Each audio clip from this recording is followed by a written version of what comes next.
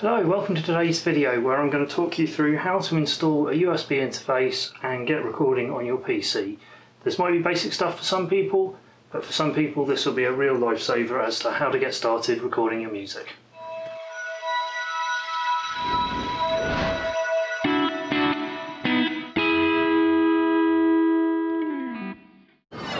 Right, so first of all you need to install the driver on your computer, and if I've done my recordings right, this should be appearing on the screen somewhere around here. There should be a screen capture that's showing you me downloading the driver for the USB interface that I'm going to use today.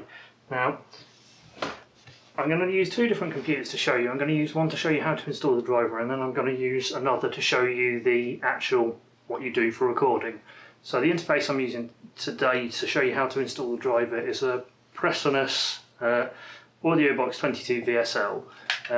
Fairly good USB audio interface. It's got two XLR or jack combi inputs. Can supply phantom power, so you can do your condenser mics, or you can use dynamic mics.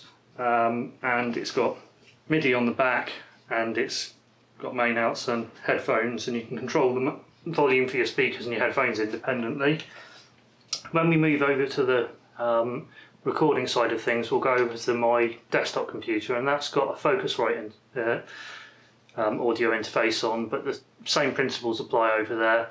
That has a couple of XLR jacks on the front, but it also has a couple of other inputs on the back and can do several other things, but the basically the same things apply. So without further ado, let's get on to what you do once you've installed the driver, and hopefully at this point you'll have seen a sped up little computer thing showing you how to install the driver. Next thing to do is connect up USB, or if you're using a Thunderbolt interface, Thunderbolt. Now it's important to note most audio interfaces, certainly the USB ones, are actually USB 2.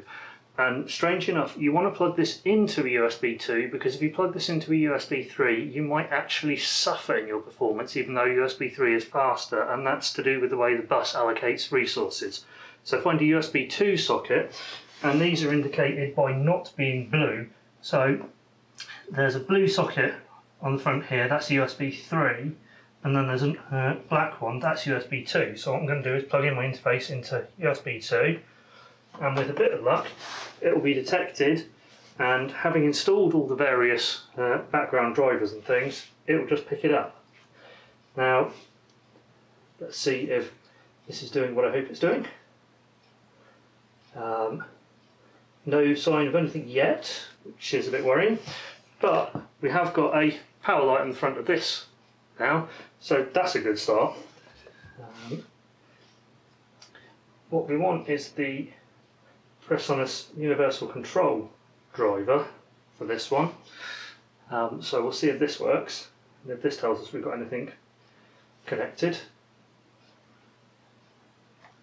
And yes, this tells us that we have a Audio Box 22 VSL installed. And in these kind of drivers, there's quite often a sample rate and a block size. Now, generally, I'd advise probably going for 48 kilohertz if you've got the option, and probably somewhere between 64 and 128 for your block size. That'll give you a good setup for recording, but won't tax your processor too much, so shouldn't lead to too many dropouts. And once you've done that, you're good to install a DAW of your choice. Now the one I'm going to show and demo is going to be Cakewalk by Bandlab. The reason I'm going to demo this is a full-featured DAW that is free. I often use Presonus's Studio One, but for that you need to buy the Studio One Professional if you want to do things right, because the artist is slightly crippled. Artist version is crippled in that it doesn't support VST. Now VST is the universal format on Windows for basically any effects or instruments that you're likely to buy, and so it not supporting that and requiring an extra purchase on top, I don't recommend getting the artist version of Presonus Studio One. However, if you went with the professional version like I've got, then you've got all the toys, but it costs a lot of money. But Cakewalk by Bandlab, that has all the tools and is free. So that's the one I'm going to demo in a minute. I'll see you over by my desktop computer. Right, so here we are at my computer, and I've installed and started Cakewalk by Bandlab. So this is what I recommend getting. I mentioned before, I think this is probably the best value you can get at free and a full DAW. So when you start up, it'll do, the first time you boot up, it'll do a whole bunch of scanning for any VSTs or anything you've got. If you know what they are, great. If you don't, it's going to come with a bunch of things that you need anyway.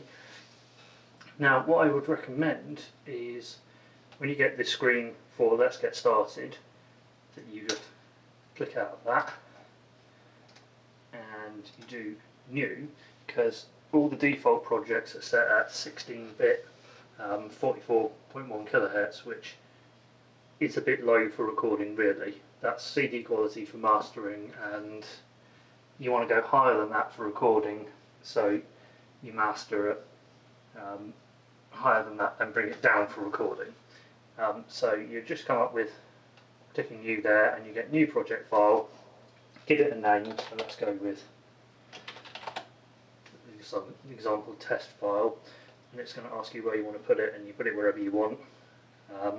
I'd suggest putting 24-bit, 48 kilohertz, and that would match the settings we did with our audio interface before.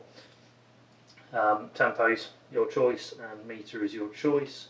Go with basic to start with, and click OK, and we see we get one basic audio track and one basic MIDI track. If you want to add any, we could have done basic or we could have done empty. If you want to add a track, you bring up the menu and then you've got your options for audio track, MIDI track, instrument. Now, instrument is a virtual instrument, so it's a bit confusing. So you might think, I want to play my guitar, I need to include an instrument, but actually what you want is an audio track. So I'll just insert another audio track and click those to bring it down. Now, for guitar, it comes with TH3. Now, I'm not sure this is the full version, so I probably wouldn't go with that. What I'd do is I'd go and get some form of guitar VST. Well, you could get TH3, but I'd get some kind of guitar VST. Let's just check TH3 and see if it's the right one. Ah, okay, this is the Cakewalk edition of it. In that case, we'll use this. So I grabbed it from over in our guitar thing and I dropped it into the FX panel of the track here, and I'll explain what we're doing as we go along. So I've got my guitar preset, so let's just find a tone, and in this case it's doing a Soldano SLO 100 as a crunch, and it's mic'd up on an angle 4x12. And what I'll do is I'll unplug one of my microphones that I've got plugged in, and I'll choose a guitar. In this particular instance, I've got my little Loog guitar, which I think is great fun. It's not tuned up in the slightest, so this could be interesting, although I believe we'll get something for doing that. What I need to do is select record, and I probably want to echo the input, otherwise I won't be able to hear anything. And then I want this channel to be mono, and how do I do that again? Track 3.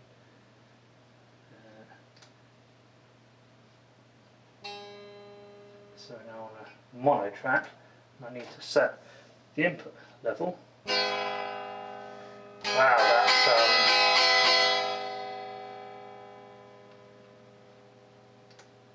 that is pretty bad. and I can tweak the input level here.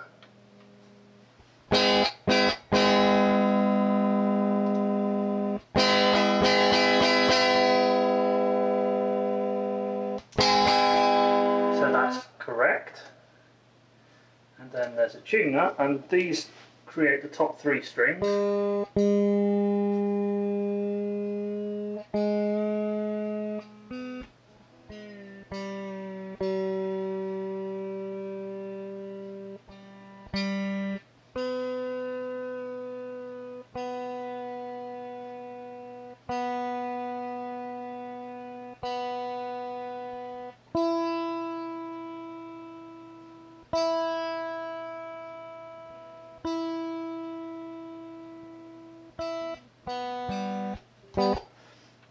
So what I've done here is I've taken my guitar cable and I plugged it straight into my audio interface, into the jack socket. I've had to max out the gain on this one. Depends, input gain, it depends entirely on your interface where that's going to sit. And this one has all sorts of hidden features, but we'll go with the basics there. And what we'll do is I'll actually record some audio so you can, I can play it back to you over the top of what I'm doing and you can see what's going on. So just as an example of how easy it can be, in Cakewalk your record button is up here. Now you've got metronome options, so if I click metronome setting it will ask me how many counting measures I want. So I probably want 2 and I just want it on recording. You click apply and then you can click close, and then if you just go that, you can hear the click.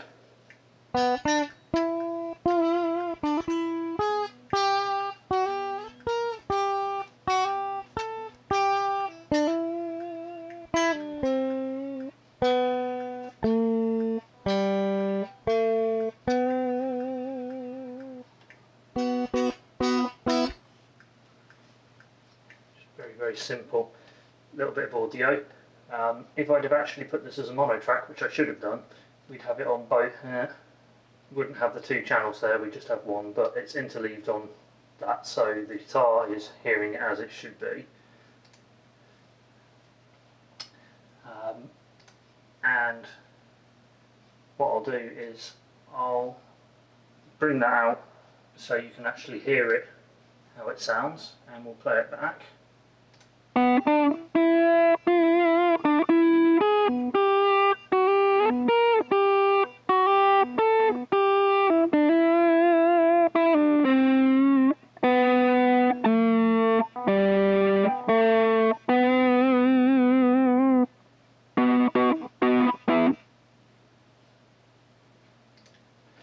And so that's the basics for recording an electric guitar.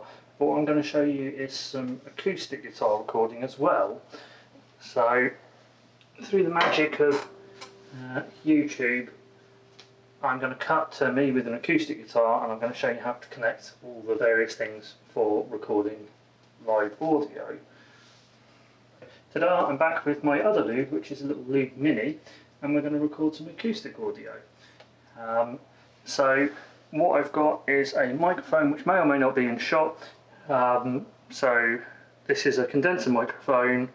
It's got a pop filter in front, but you don't need that for acoustic, so what I'll do is just move that out of the way.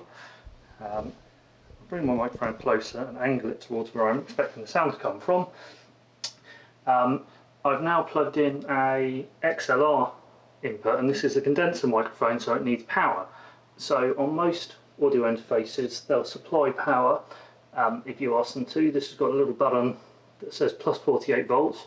You click that in, the press on this one has a similar button, and you are good to go. It supplies power to the microphone, and if you see my screen, if I click my finger so you can see my recording levels, what we want to do is make sure the recording level of the instrument is right. So I've changed what I was looking at. The reason I was getting a stereo signal is that the input I was selecting was toggled to stereo here, and actually what I wanted was just a left channel on here, as this would be considered left and this would be considered right. So now I've selected a left channel for the acoustic. I really want is a little bit more gain there. So fix it up more. And then what we'll do is we'll mute this track so we can't hear it, and then we'll record again.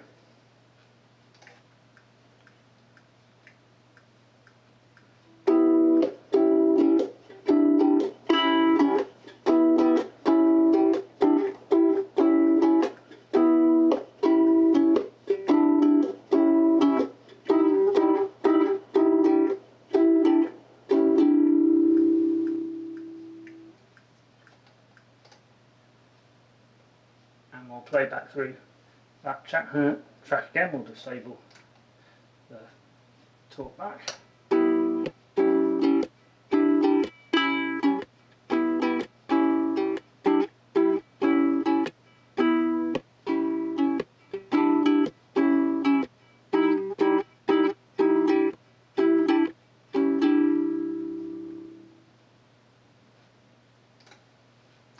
And that is a relatively quick look at how to get set up to record for basic acoustic guitars and electric guitars. And obviously with microphones and things, that also gives the option of doing vocals. I'll do more in these series if people are interested, and do about various plugins you can use to actually improve the signal and generally get the results you want. Thanks for watching. I'm a Guitarist. These are my views. Let me know if this is helpful in the comments below, and I'll see you next time. Oh, don't forget to click subscribe and click the bell, because that tells you when I do a new video. Thanks for watching.